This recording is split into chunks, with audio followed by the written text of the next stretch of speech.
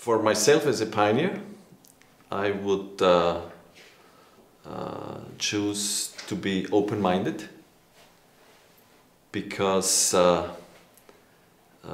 know, life offers so many opportunities, and it's on you to pick on them. Persons who are entrepreneurs, I think they have visions, they have dreams, they follow their dreams. And when you're open-minded, you get good ideas of dreams.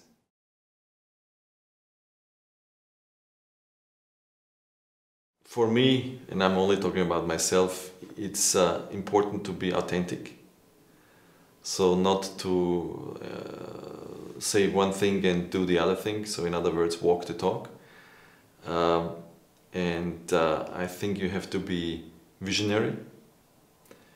I think you have to be ambitionary. You have to have a good feeling and understanding of yourself. You have to have a good feeling and understanding of other people.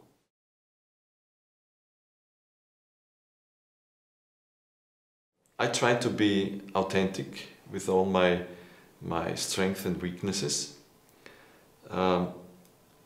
I try to understand the other people, because I very much believe in teamwork, in working together.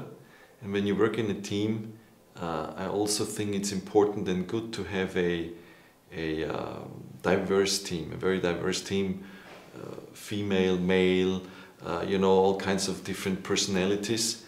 And that's challenging to lead such a team, because you have all these various aspects which are thrown into this unit, and so it's good to have a good understanding of the other people, how they feel, how they react. So I think this is important. And well, ambitionary, yes, you want to achieve goals. I like to set goals for myself in life, and I like to achieve them. So these were some of the characteristics.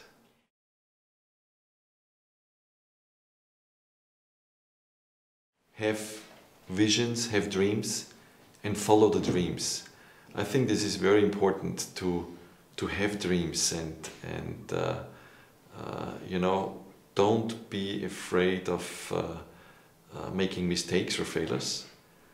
It's actually, I think it's good to make mistakes, because then you get a lot of experience, and by making mistakes somehow shows already that you're doing something. You're not waiting, you're not administrating, you are pioneering, let's say. And of course, when you pioneer, it's not always going good or in the right direction. You might be wrong, but that's a tremendous experience you gain from that. So don't be afraid to make mistakes.